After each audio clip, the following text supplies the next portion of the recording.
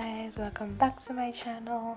My name is Joanita, and in this video I'll be trying a microwave cake. I've been seeing people making these microwave cakes and they look delicious, so that I wanted to try and see how mine would turn out. So I hope you enjoy this video. Don't forget to like, comment and subscribe.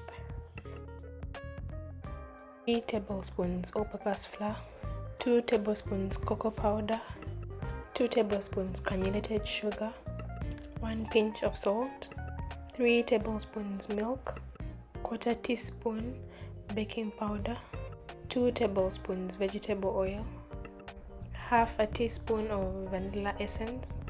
In a microwave safe mug, we're going to start by putting our dry ingredients, which is the cocoa powder, the flour, the baking powder, sugar and salt.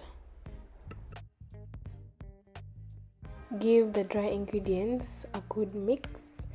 A tip is you can also use brown sugar instead of white sugar. Next, I'm going to add the wet ingredients, which is milk, the oil and vanilla essence. We are then going to mix these ingredients until well incorporated.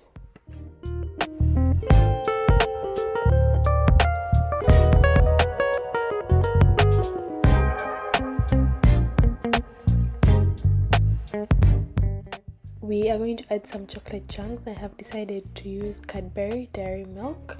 You can also use white chocolate if you'd like. Mix the chocolate chunks in your batter. And we are ready for the microwave. So we're going to put it in the microwave for 2 minutes. Look at our delicious microwave made cake. We're going to leave it for some time to cool. So next I'm going to add some chocolate sauce and serve with some ice cream. You could also add some icing sugar, dust some icing sugar and or whipped cream or vanilla essence. This is a delicious cake, microwave cake, and let's cut into it and see how it looks on the inside. It looks so delicious. When you cut into it, you can see that the inside is fully cooked, and I cannot wait to enjoy this cake. I hope you enjoyed this video.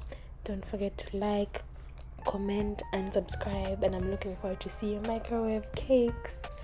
Bye.